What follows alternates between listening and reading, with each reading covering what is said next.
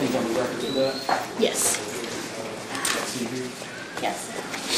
Jordan Witmer. I don't think he heard me.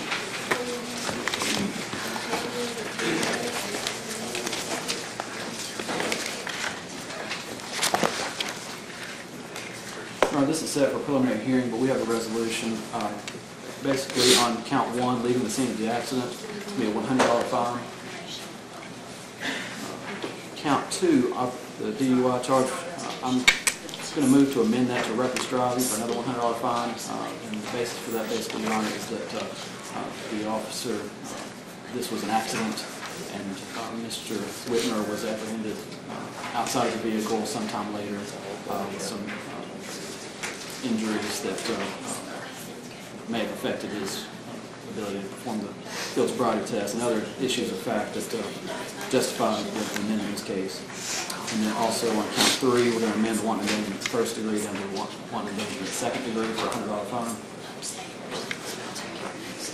And then the 12 months will be probated on condition that he's going to complete a substance abuse program through my office, and he does have that information. Now, how did you break that down for the 2 seconds for a total of merge those into one count if you can. all of them?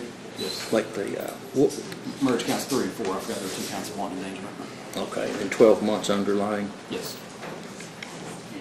And that was a condition of, what was that condition on? Complete the county attorney's online substance abuse. Okay.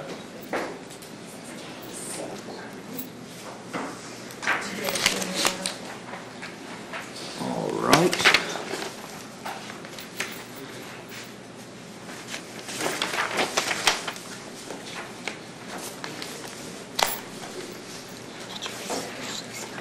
Mr. Whitmer, did you understand that? That's the most important thing. Yes, Your Honor. And is that something that you would like to accept? Yes, Your Honor. Let me put you under oath here. Do you swear or affirm to tell the truth? I do. And sir, have you had all the time you need to speak with your attorney? Yes. And you understand that if you go forward with this, that you're going to waive those rights I explained to you way back at your arraignment? Yes, Your Honor. And are you under the influence of any alcohol or drugs today? No. Do you feel threatened or coerced into doing this? No. And sir, to these charges, as amended, how do you plead? Guilty. So I have 1, 2, 3, 518. How much time would he need to take care of that? Your Honor, he has a bond posted that I think is usable in his name. He would ask that it be taken from his bond. What I would do if it's not, release it, but just give him a pay date. Is it in his name? So we'll release that. If I gave you, let me find my calendar here. Person's not here. So, should be those guys are Not in court. by March the 19th. Yes, Your Honor. Your Honor, can I verify the address that it's supposed to go back to? He discharged from the military, so it's probably his command.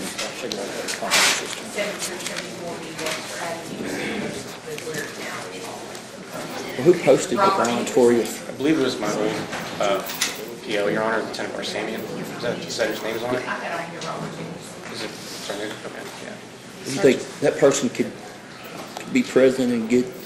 I would have to check, Your Honor. I think he may have been PCSing. Oh my gosh. So he may or may not still be in the state. Oh, okay. So I'll have to look into that. Maybe if you could give us 30 days, we'll know for sure what's going on. Could we do Well, that? he's got until March the 19th. Anyway. Oh, okay. I didn't hear you give that. All right, Sergeant, if you would, just sign right over there, and good luck to you. Thank you, Your Honor. Ms. Calloway? Yes, Your Honor. I'm representing Mr. Matthew Clark and Lysander Sebastian Waters. They are companion cases, Your Honor. Okay, Mr. Clark, and who are the other two? Sebastian